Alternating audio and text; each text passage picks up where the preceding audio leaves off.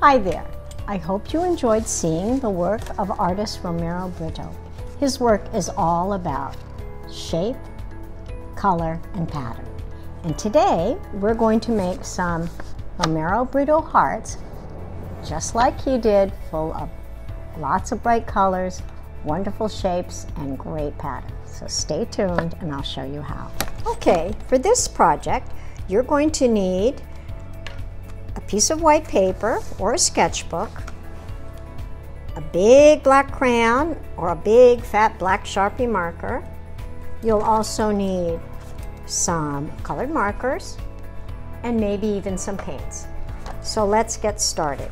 The first thing you need to do is to make a very big heart and make it with a very black outline like Romero Britto did. So I'm going to find the middle of my paper, which is right about here. In fact, I'm going to make a little right about here, and I'm going to start my heart with the V at the bottom. There's a little dot there, and I'm going to go out to about here.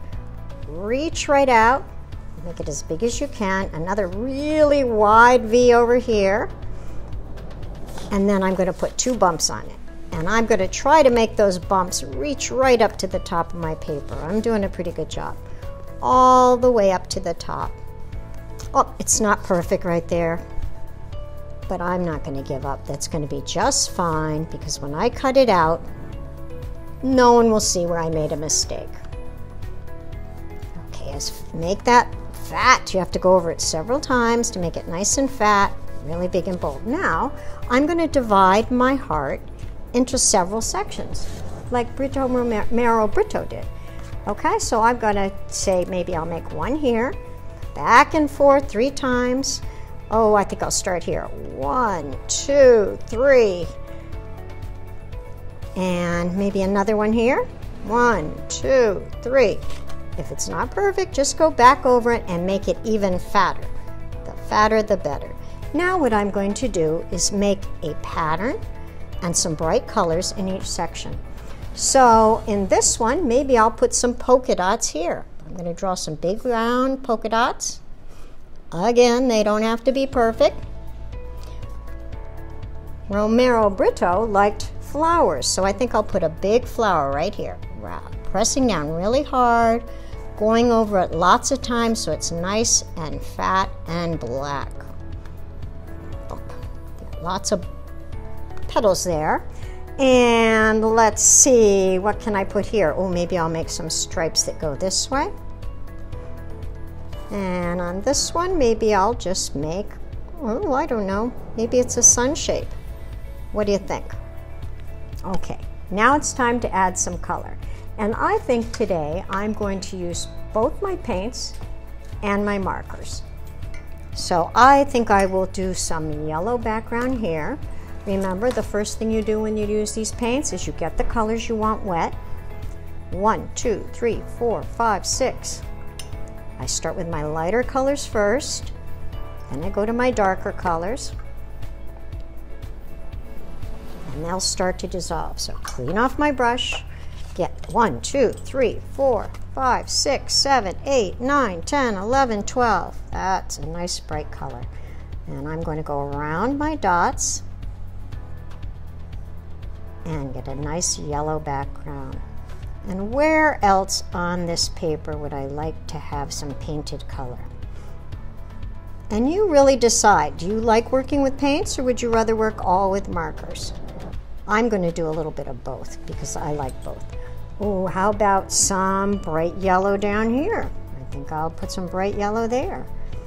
And now how about some lime green? I love lime green. Lime green is made when you put yellow into green. But I'm going to get a little bit, I might have to clean this yellow off later, but I'm going to make a nice limey green. Whoop, nice, and I'm going to go carefully. I'm staying inside my big crayon lines. The nice thing is the crayon kind of makes a little wall to keep your paints right where you want them. Okay, I think I need some of that green right here. I love it so much, I'm going to put some right here. All set. Now I'm going to use some of my markers. And let's see, how about a bright red on those polka dots, and I hope it's dry enough. I'm gonna be very careful and try to stay out of my wet areas. Yep, that's working. Nice job. Okay, so stay tuned. I'm going to put this in fast forward and let's see what happens.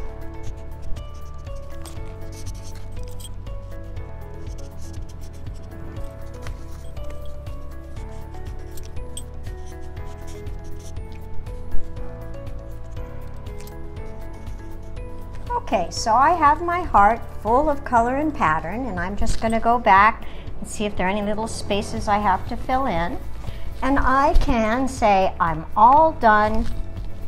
Take a pair of scissors and cut it out to give someone as a valentine, or I might say, nope, I want to add more hearts and more pattern and fill my paper with those.